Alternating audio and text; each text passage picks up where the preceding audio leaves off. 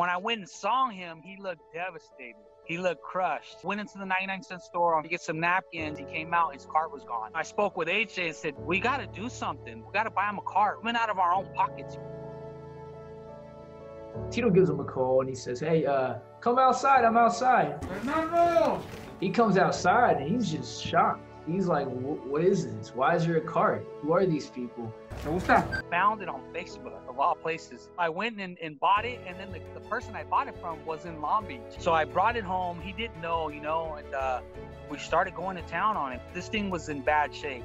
We started painting it. We bought new rims and tires. We got Big Sleeps, world-renowned tattoo artist, got him to do some art on it, and then we got Black Sunshine Distribution to do the decals for it. The ice cream cart came out like a rap cart. It came out incredible. And when I tell you that he was mute for an hour. He could not comprehend what was going on. He could not comprehend that that's his new cart. And he could not understand that the community raised him $10,000 on GoFundMe. We created a GoFundMe for him, and in 24 hours, I think we raised $5,000 or something. That was the initial goal, was 5,000. Yeah. Yeah, 10, close to 10.